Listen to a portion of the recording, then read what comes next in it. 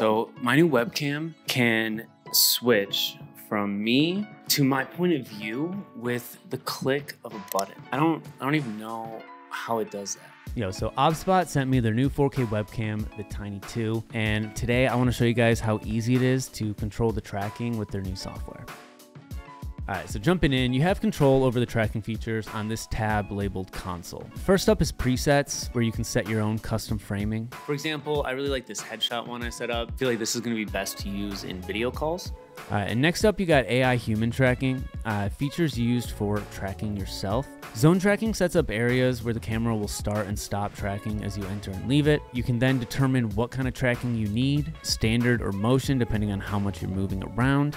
Hitting this normal tracking button will make the Tiny 2 start to follow you, however you had it framed. And then these 4 buttons are built-in ways to frame and track yourself. Like headless, that can be used to highlight products, lower body for, flexing new sneakers. And then you got upper body, which zooms in and out to keep you the same size in frame as you walk around. All right, so if you're not the main subject, go to AI mode. Here you have a variety of utility-based tracking options like the desk mode I showed you earlier. There's hand, sort of self-explanatory. And then whiteboard, which, finds a whiteboard and locks in so you can present. Shouts to OBSBOT. It's been a blast to play with. Now I want an AI tracking gimbal on all my cameras. All right, cheers.